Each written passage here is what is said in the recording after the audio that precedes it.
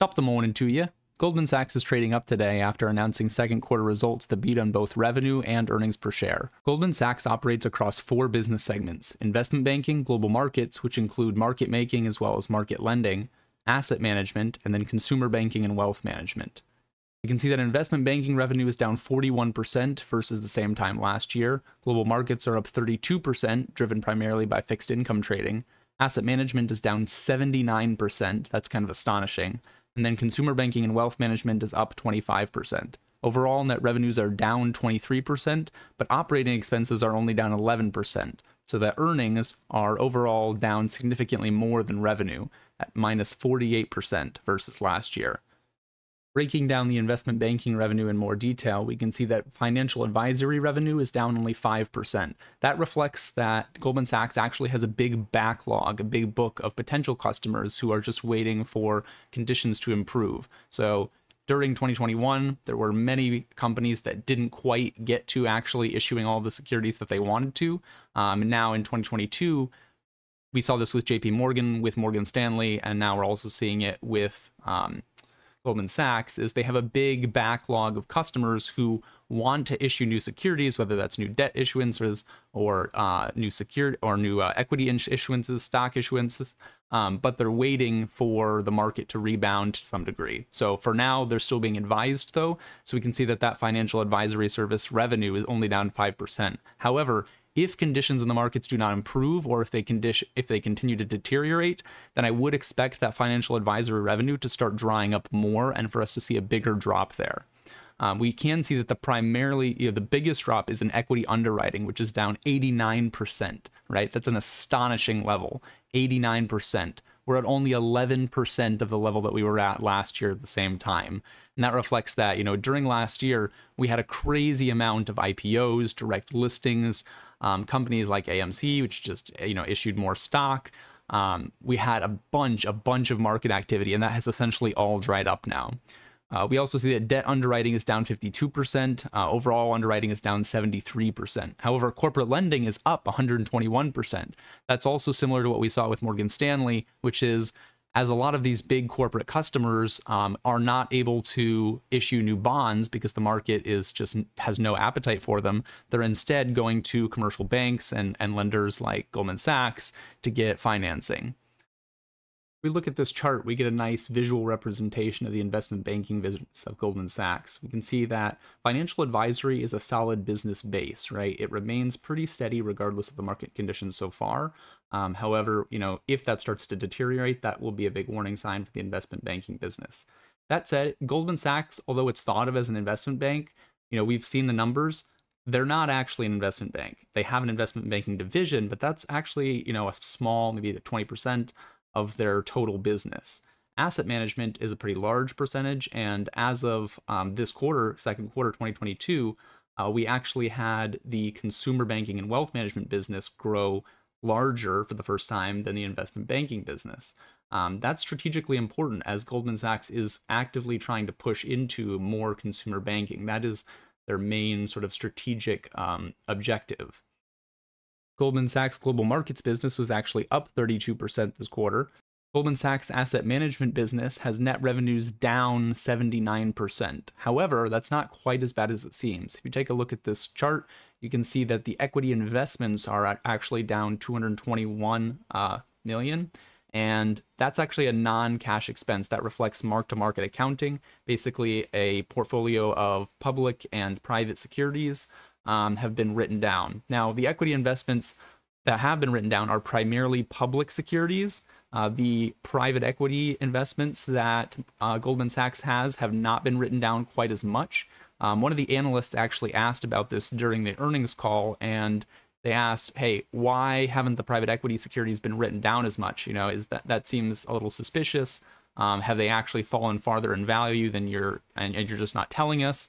If you go back, companies often, this is something they struggle with, right? So one of the reasons that Enron, was able to hold their scandal from the public for so long was because they had this, this set of hard to value securities that nobody was really sure what they were worth. They weren't necessarily publicly traded. It was actually all this like subsidiary corporation that owned a bunch of stuff. So it's not a new problem. I'm not saying Goldman Sachs is Enron by any means. I'm just saying the problem of valuing non-publicly traded securities is an old problem. Now, when an analyst asked that question during the earnings call, the Goldman Sachs executives said that they believed that the public securities had fallen further, and they gave two reasons. One was they said that the private securities were just better companies, which seems a little bit suspicious. Like, okay, are you really that, much better at picking private companies than public companies? The second reason was that they said, hey, if we try to look at comparables, the public companies are losing revenue, they're decreasing in margin. They're actually, performing less well, and that's part of why they decline in price. On the other hand, if you look at our private companies, they're actually growing at a pretty rapid rate. That to me is a much more convincing reason as to why the private securities shouldn't have been written down as much. But still, I do find it a little bit suspicious, so I would keep an eye on this going forward. Here you can actually see the asset management mix. So these are the different assets that Goldman Sachs has under management. You can see that about 13 billion of the total equity investments are private and only 3 billion are public. So this again, is a reiteration of why it's important to think about that private sector, because they have this big loss, right? This $200-some million loss, mark-to-market loss, right? Not a cash loss from their public securities. But they have a private security portfolio that is, more than 4 times larger. So definitely worth keeping an eye on. We know from some venture capital funding rounds and some companies in the tech space that have raised money recently that, if you're in tech or a finance and you're a startup, your valuations have fallen pretty substantially, at least in line with what we're seeing in public markets. So we haven't seen that too much outside of the tech and finance sectors, but it's definitely worth keeping an eye on. And we can see sort of a breakdown here of by industry where are Goldman Sachs's investments. So we have financial institutions here is only 11%. Okay, and then so it breaks down to consumers, has healthcare. This is a big chunk of real estate. Real estate. This is another risk here, right? Real estate, so far, the market has not really pulled back. However, as rates continue to rise, prices, might fall. I would say if we enter a sort of stagflationary period, the prices might not fall so much because they'll just be constantly boosted by inflation. But if the Fed is successful in raising rates enough and actually causing some, amount of economic pullback, then the prices of real estate probably will fall to a degree, in which case, this 25%, so something basically the same size as the public market could occur. So they probably won't fall as much, right? Like public securities can pull back. We've had more than 50% of companies in the NASDAQ pull back more than 50%. We've had big market indices pull back more than 20%. So public equities have fallen quite a bit. I'm not sure that real estate will fall necessarily quite as much. They could, but they probably won't fall quite that much. But, let's say that half of that occurs, right? Let's say that we have a 12% pullback in real estate. That could cause $100 million plus loss for Goldman Sachs. So if we're coming up to the next, Q3 earnings for Goldman Sachs, I would keep an eye on the housing market, right? If the housing market is down 10%, assume you're going to have a $100 million loss, at least for Goldman Sachs. And that's just for the real estate itself. It doesn't actually account for their mortgage investments and their mortgage securities business trading, right? The clearing corporation, both of which may be affected. So things to keep an eye on. Let's see, we also have consolidated investment entities. Here we have lending and debt investments. So secured debt is the vast majority here, 84%, unsecured 16%. Real estate is a big percentage of this. So again, if we enter enough of a recession that, real estate payments start becoming a problem, then that could also be a problem for Goldman Sachs. Finally, here we have the consumer banking and wealth management business, which is Goldman Sachs' new darling, right? This is the business segment that they are actively trying to grow the most. They're investing in it. They're trying to build out a digital platform that attracts a bunch of consumers. We can see that the management and other fees are up 10% versus last year. Incentive fees up 60%. Private banking and lending up 23%. This is all telling because, we saw that the asset management business had pulled back to a degree, right? So the fact that we have something like incentive fees, still growing very rapidly here, private banking and lending growing rapidly, consumer banking up 67%, right? It's not that the sector is growing that fast. This is specific to Goldman Sachs. So I wouldn't extrapolate macro trends from this because this is a small business, right? It's kind of like a startup. Because it's so small, it can grow very rapidly. It can grow more rapidly than the economy can contract. So that's worth keeping an eye on. They did, however, have to build their provisions for credit losses. Now, this is partly due to regulatory environment. Basically, as you're building a consumer depository institution, which is just a fancy way of saying a bank, you have to build up credit loss reserves. And those are front-loaded frequently so that as Goldman Sachs is ramping up their business, they have to be putting a lot of money into these reserves that appear as losses. However, they won't necessarily materialize as losses. So that's important to recognize. However, if we do enter some sort of actual substantial recession, then these might materialize as credit losses. So that's sort of the dichotomy. If we don't go into a strong recession, these likely won't all materialize as credit losses. If we enter a pretty strong recession, then this, it probably wouldn't get worse than this, at least for the amount of deposits they have right now, right? Of course, if as they continue to grow deposits, they may, allocate future provisions for credit losses, which are not sufficient. But at their current ratio of deposits to provisions for credit losses, I would say that's pretty good. I would doubt that they would lose more than they've currently allocated, even in a moderate to strong recession. The operating expenses are only up 26%, which is about the same as revenue. Overall, pre-tax earnings down 80%. Again, this is basically driven by this provision for credit losses, which are not yet materialized as real losses and may not be. So it's important to consider.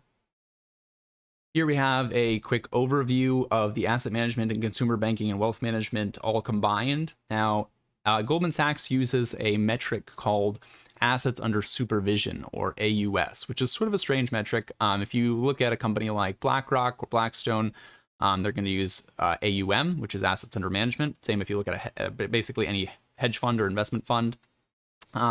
Assets under management is basically, you have some client assets, you're in charge of managing them or investing them. What is the total amount of those assets? So for example, BlackRock, at its peak last year, hit just over $10 trillion in assets under management. And now they're down to something about 8, I think. So assets under supervision is a little bit more liberal of a metric, right? It's sort of, it's worded as if it's somewhat comparable, assets under supervision, but it's basically a combination of assets under management as well as other assets which are custodied or somehow held by Goldman Sachs, but over which Goldman doesn't necessarily have discretion. So that could include banking deposits. It could include deposits in terms of margin on their clearinghouse corporation for fixed income securities. So it's a little bit more liberal than the AUM. I would say a dollar of AUM in general is more valuable than a dollar of AUS for Goldman Sachs. So keep that basically in mind. So the total amount of AUS for Goldman Sachs is about 2.5 trillion, which is, it's great. It's about, like I said, it's maybe a third or a quarter of the AUM for BlackRock, but, a dollar of AUS is, I have not run the numbers, but let's say it's half as valuable as an AUM dollar. So, maybe it's not a third to a fourth, maybe it's more like a sixth to an eighth of the amount that BlackRock has under their management. Here you can see a very interesting fact about Goldman Sachs's business, which is why they care so much about consumer banking, right? As they've been growing their consumer banking business, we see that, from a year ago, we had 645 million in net interest income. Now we're at 974 million. So we've, not quite, something like 50% more, not quite 50% more growth in that time as they've been growing that business. And it now dwarfs all of the other sources, right? Even at peak last year, we were generating 742 million in global markets net interest income. So that's from things like margin debt, et cetera. But now, not only has that global market interest income shrunk, but the consumer banking net interest income has increased even more than, what it was at its peak last year, which was a crazy year. So this interest income, right, this is basically the future of what Goldman Sachs wants to be. They are focused, they're not really reinvesting that much into growing their investment banking business. Really, they're investing into their consumer banking business. They want to become a bigger consumer name. They want to go into the consumer wealth management, consumer banking industries. That's where they see the money, and the majority of their income is basically like, this is what they want their future to be. They want to have this, light turquoise box be very, very large in the future. If we take a look at Goldman Sachs's expenses, we can see that compensation and benefits is down 30% versus last year. So that's good. They're being a bit nimble there. Market development is up 104%. Communications and technology up 20%. Professional fees up 42%. Now, they did talk in the earnings call about wanting to decrease the professional fees, so that's good. However, it's a bit, it's not great to see that they're up so much as is versus last year. Last year was such a crazy amount of activity that really to see any non-inflation related expenses increase from last year to this year is a little bit of just, I don't like it, because, last year we had crazy record amounts of fiscal stimulus, right? Things like investment banking were basically at like twice, this historical level. There just was a crazy amount of financial activity. So if you see a finance company that is like, hey, we're increasing our costs more this year in any category, that's just, there can be good reasons for it, right? But it's just, I have a lot of hesitancy around it. Like, you got to convince me why you need to be spending more this year, which is a soft year in finance and markets, versus last year. Here we have a summary of their capital and balance sheet. So in the upper left side here, these are basically all of the different regulatory capital requirements that many banks are going to be reporting. So you can compare these across different financial companies. If we look at the selected balance sheet data, we see that total assets is at 1.6 trillion, so higher than Q2 2021. Deposits at 391 billion. Unsecured long-term borrowings at 251 billion. Shareholder equity 118. Book value for common share. This is what you want to look at if you're a normal stock investor. This is at 301.88. And if we go back to look at the stock price currently, 302. So we're very close, right? We're essentially trading at book value here, which is, it's a solid place to be. It doesn't make you feel like you're overpaying for something. And that is it, guys. That is it for the second quarter 2022 Goldman Sachs results. If you want to see me cover a particular company, whether that's on a deep dive or just talking about their earnings, leave a comment below. Let me know what company that is. It can be any company, any sector. Let me know. And if you see something in the comments you like, upvote it, and I will choose from there to include in future videos. See you next time.